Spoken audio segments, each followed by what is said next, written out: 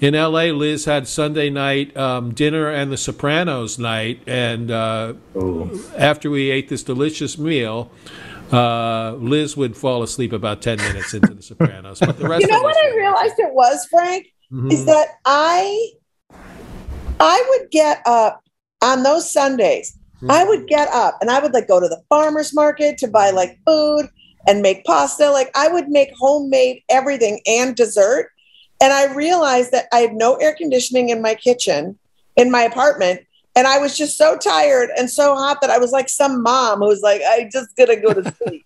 And I'd wake up and everyone would be gone.